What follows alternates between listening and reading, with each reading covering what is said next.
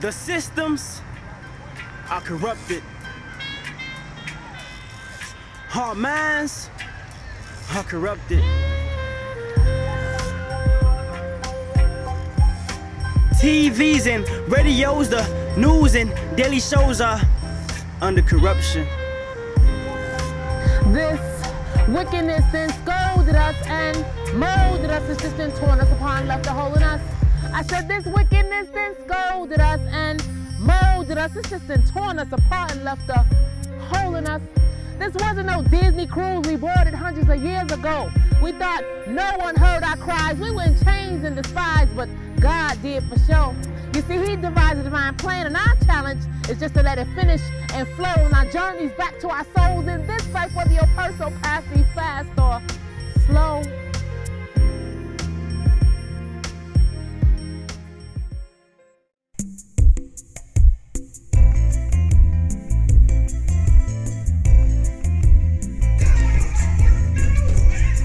When I first conceived of doing an hour-and-a-half docudrama, it was a result of the exhibit that we have called From Freedom to Slavery to Freedom. It's a 72-piece exhibit where we have things that we have researched from our book, Psychic Trauma and When Nations Gather. And we put this exhibit together, and it opened up at the Holocaust Museum in New Mexico.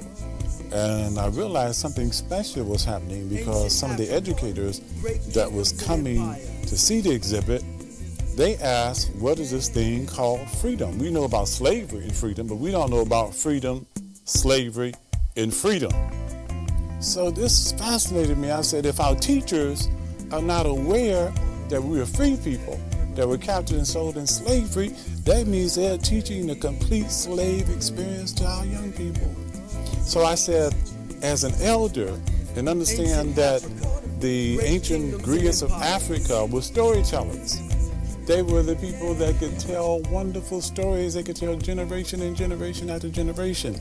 So I said, what is a hip-hop artist? They're storytellers. They're talking about their experience in the hood. And I'm from the hood. And I said, well, if I put myself as an elder in the shoes of the hip-hop generation, what would I want to see?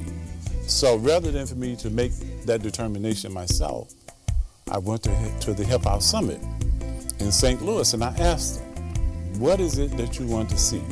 What is it that you want from this experience, from this information, from my exhibit? And they say, tell the story like you did in the book, Slavery, the African-American Psychic Trauma and When Nations Gather. Make it in video form so it's accessible to everyone.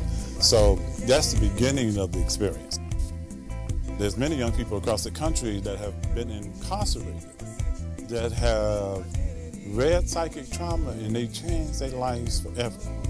The intent of this is to put it in popular video form so you can sit down, whether you're in your home, whether you're in the theater, and watch a hip-hop journey with the ancestors and let the ancestor spirit touch your heart as well.